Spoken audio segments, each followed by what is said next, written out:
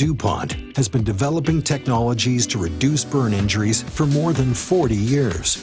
Particularly large investments have been made in the technology of test mannequins in order to be able to conduct realistic experiments and measurements on fire protection clothing. The Thermo-Man mannequin enables materials and clothes to be tested under the most extreme conditions. The Thermo-Man is fitted with 122 heat sensors and is considered to be one of the world's most advanced testing devices for the assessment of burn injuries.